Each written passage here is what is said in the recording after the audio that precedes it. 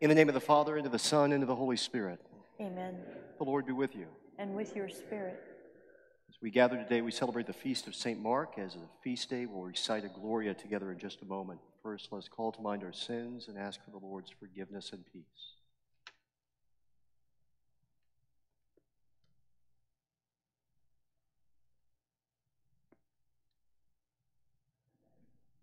Lord Jesus, you raised the dead to life in the Spirit. Lord, have mercy. Lord, have mercy. Lord Jesus, you bring pardon and peace to the sinner. Christ, have mercy. Christ, have mercy. Lord Jesus, you bring light to those in darkness. Lord, have mercy. Lord, have mercy.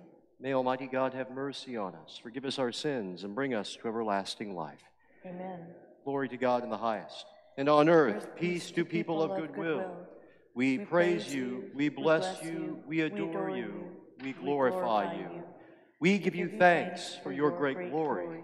Lord God, heavenly King, O God, Almighty Father, Lord Jesus Christ, only begotten Son, Lord God, Lamb of God, Son of the Father, you take away the sins of the world, have mercy on us. You take away the sins of the world, receive our prayer. You are seated at the right hand of the Father, have mercy on us. For you alone are the Holy One, you alone are the Lord, you alone are the Most High, Jesus Christ, with the Holy Spirit, in the glory of God the Father. Amen. Let us pray.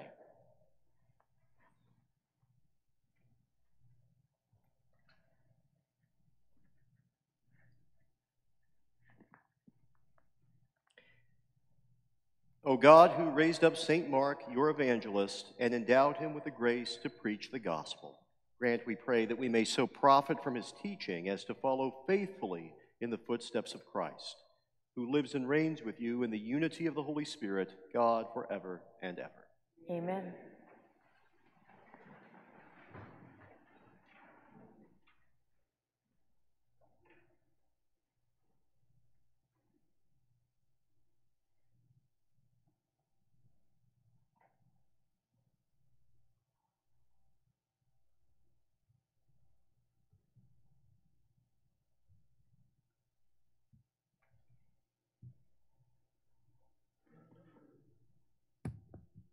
A reading from the first letter of St. Peter.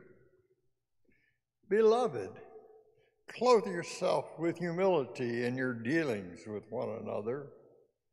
For God opposes the proud, but bestows favor on the humble. So humble yourself under the mighty hand of God, that he may exalt you in due time. Cast all your worries upon him, because he cares for you. Be sober and vigilant. Your opponent, the devil, is prowling around like a roaring lion, looking for someone to devour. Resist him, steadfast in faith, knowing that your brothers and sisters throughout the world undergo the same sufferings. The God of all grace, who called you to his eternal glory through Christ Jesus, will himself restore, confirm, strengthen, and establish you after you have suffered a little. To him be dominion forever. Amen. I write you this briefly through Silvanus, whom I consider a faithful brother, exhorting you and testifying that this is the true grace of God. Remain firm in it. The chosen one at Babylon sends you greetings, as does Mark, my son. Greet one another with a loving kiss. Peace to all of you who are in Christ. The word of the Lord. Thanks be to God. The responsorial psalm, forever I will sing the goodness of the Lord. Forever I will sing the goodness of the Lord. The favors of the Lord I will sing forever. Through all generations my mouth shall proclaim your faithfulness. For you have said, my kindness is established forever. In heaven you have confirmed your faithfulness. Forever I will sing the goodness of the Lord. The heavens proclaim your wonders, O Lord, and your faithfulness in the assembly of the holy ones. For who in the skies can rank with the Lord? Who is like the Lord among the sons of God? Forever I will sing the goodness of the Lord. Blessed the people who now the joyful shout. In the light of your countenance, O Lord, they walk. At your name they rejoice all the day, and through your justice they are exalted. Forever will I sing the goodness of the Lord.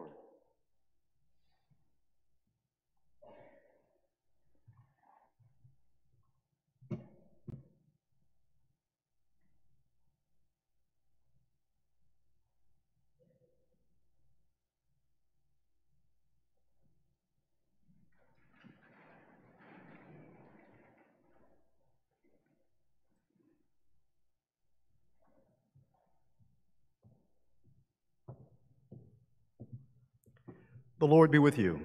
And with your spirit. A reading from the Holy Gospel according to Mark. Glory to you, O Lord.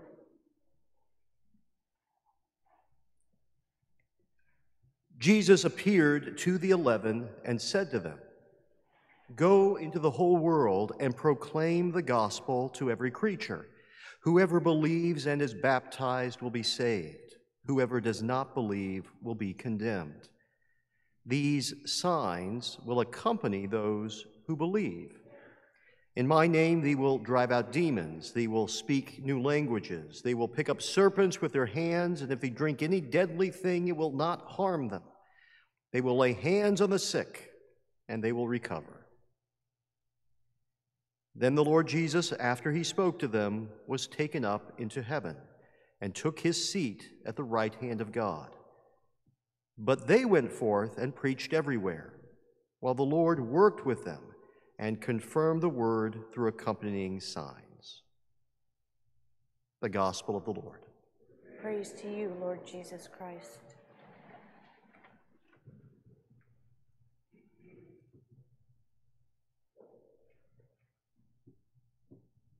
St. Mark today in his Gospel gives the context for the mission of the apostles, which is a hostile work environment. It's demons and serpents and sickness and miscommunication and toxins. That's the context in which the apostles are sent out to minister. The first reading from 1 Peter today essentially reminds us that that's the context that you and I find ourselves in at the same time. Peter urges us to remember that our opponent, the devil, is like a roaring lion out there looking for someone to devour. Peter says to resist him solid in your faith, and he gives us some additional information to help us do that, which he says, remember, your brothers and sisters throughout the world are facing the same challenges you are. And that's very, very helpful in moments when we feel the pinch in a particular way of the serpent or the demon or the toxin or the miscommunication or the sickness that we're looking square in the eye today, and we feel I'm the only one out there fighting this battle. It's helpful to remember I'm not. I don't have a monopoly on this thing that's harassing me. That there are others out there in the world, maybe people I know, maybe people I don't know, but they're facing the same challenges today. And just being able to call that to mind can give us just enough heft to keep putting up a fight. So may you and I receive graces today to call to mind that truth from St. Peter, so that even in a hostile environment which we're called to minister, we might do so admirably.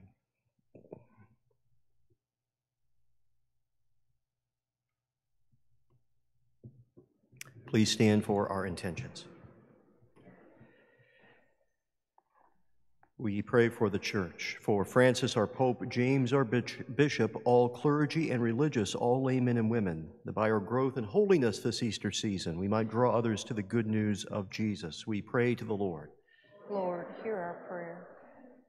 We pray for the St. Catherine's community as they prepare to conclude their ministry as a parish this week, that the members of St. Catherine's may find new parish homes to welcome them and honor their gifts and talents. We pray to the Lord. Lord, hear our prayer. We pray for government leaders that God will fill them with wisdom and insight to enact laws and policies that bring about true justice and peace in our world. We pray to the Lord. Lord, hear our prayer. We pray for the sick, the hospitalized, the homebound, those under hospice care. We pray in a special way for those who battle chronic illness or disease and who are wearied from their ailment. May God give them rest and encouragement. We pray to the Lord. Lord, hear our prayer. We pray for those who have died and those who will die today. In His mercy, may God forgive the sins of all the departed and welcome them to the joys of heaven. We pray to the Lord. Lord, hear our prayer. And we pray in a particular way this morning for Shirley Platt. We pray to the Lord.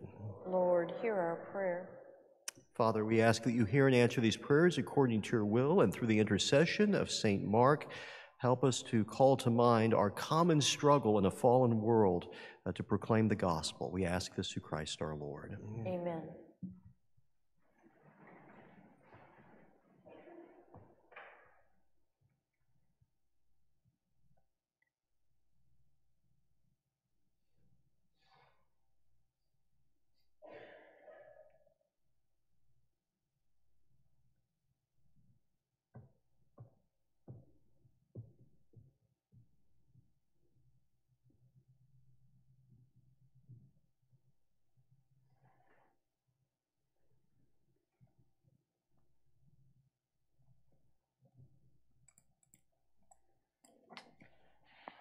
Blessed are you, Lord God of all creation, for through your goodness we have received the bread we offer you, fruit of the earth and work of human hands. It will become for us the bread of life.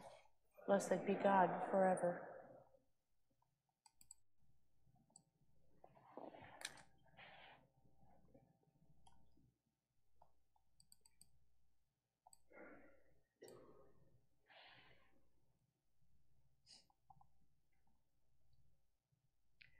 Blessed are you, Lord God of all creation, for through your goodness we have received the wine we offer you, fruit of the vine and work of human hands. It will become our spiritual drink.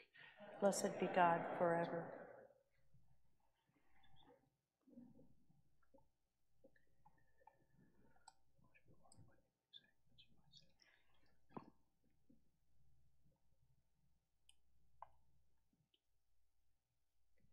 Pray, brothers and sisters, that my sacrifice and yours may be acceptable to God, the Almighty Father. May the Lord accept the sacrifice at your hands for the praise and glory of his name, for our good and the good of all his holy church. As we venerate the glory of St. Mark, we offer you, Lord, the sacrifice of praise and humbly beseech you that your church may always persevere in the preaching of the gospel through Christ our Lord. The Lord be with you. Your spirit. Lift up your hearts. We lift them up to the Lord. Let us give thanks to the Lord our God. It is right and just. It is truly right and just, our duty and our salvation, always and everywhere to give you thanks, Lord, Holy Father, Almighty and eternal God, through Christ our Lord. For you have built your church to stand firm on apostolic foundations, to be a lasting sign of your holiness on earth, and to offer all humanity your heavenly teaching. Therefore, now and for ages unending, with all the host of angels, we sing to you with all our hearts, crying out as we acclaim. Holy, holy, holy, Lord God of hosts, heaven and earth are full of your glory. Hosanna in the highest. Blessed is he who comes in the name of the Lord. Hosanna in the highest.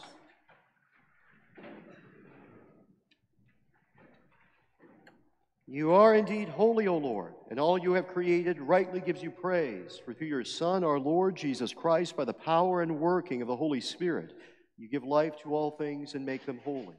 And you never cease to gather a people to yourself, so that from the rising of the sun to its setting, a pure sacrifice may be offered to your name.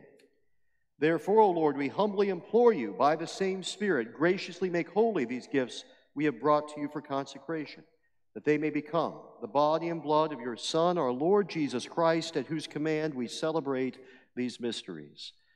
For on the night he was betrayed, he himself took bread, and giving you thanks, he said the blessing, broke the bread, and gave it to his disciples, saying, "Take this, all of you, and eat of it, for this is my body, which will be given up for you."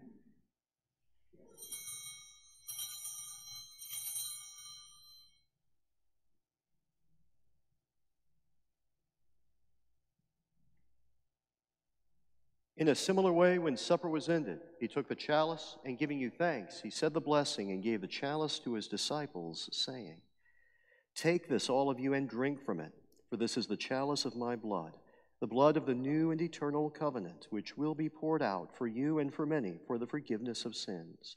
Do this in memory of me."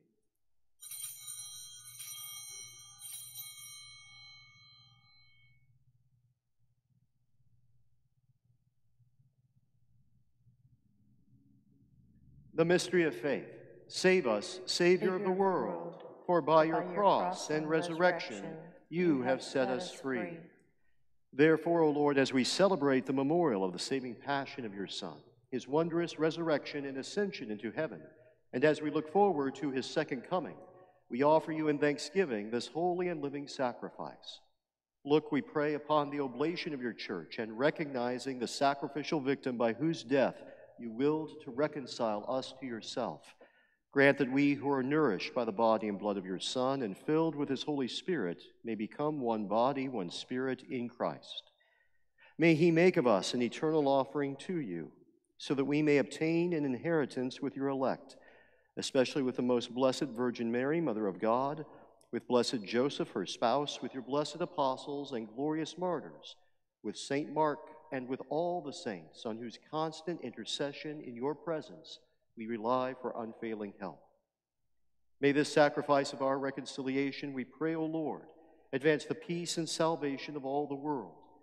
Be pleased to confirm in faith and charity your pilgrim church on earth, with your servant Francis our Pope and James our Bishop, the order of bishops, all the clergy, and the entire people you have gained for your own.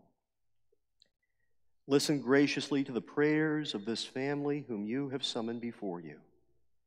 In your compassion, O merciful Father, gather to yourself all your children scattered throughout the world. To our departed brothers and sisters, and to all who are pleasing to you at their passing from this life, give kind admittance to your kingdom. There we hope to enjoy forever the fullness of your glory, through Christ our Lord, through whom you bestow on the world all that is good. Through him and with him and in him, O God, Almighty Father, in the unity of the Holy Spirit, all glory and honor is yours forever and ever. Amen.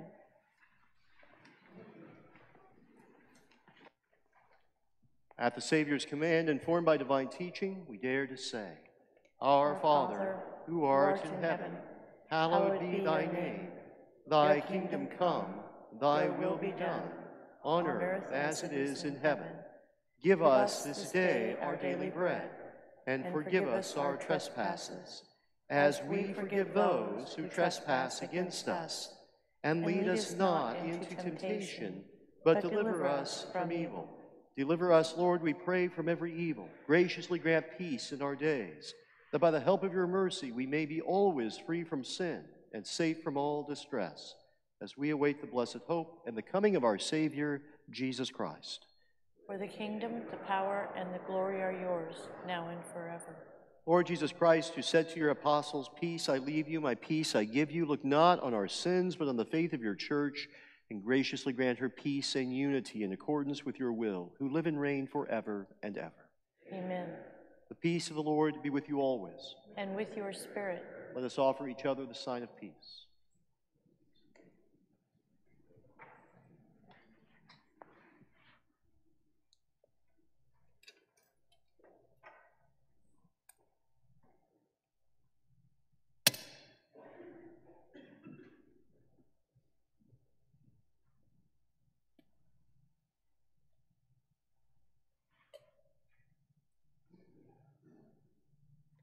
Lamb of God, you take away the sins of the world, have mercy on us.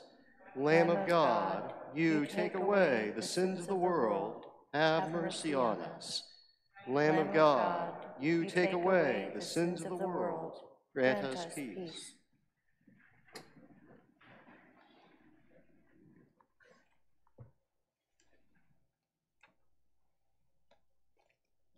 Behold the Lamb of God. Behold him who takes away the sins of the world. Blessed are those called to the supper of the Lamb. Lord, I am not worthy that you should enter under my roof, but only say the word, and my soul shall be healed.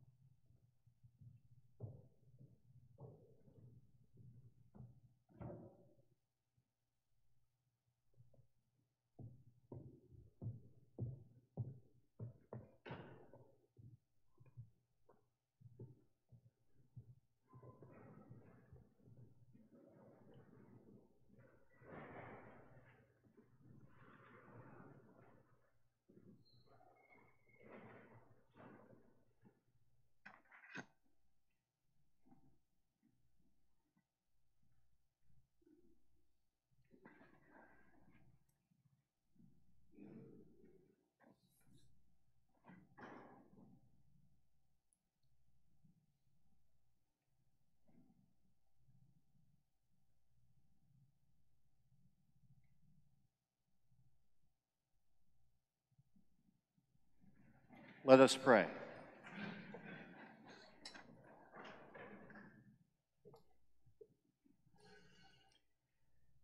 Grant, we pray, Almighty God, that what we have received from your holy altar may sanctify us and make us strong in the faith of the gospel which St. Mark proclaimed, through Christ our Lord.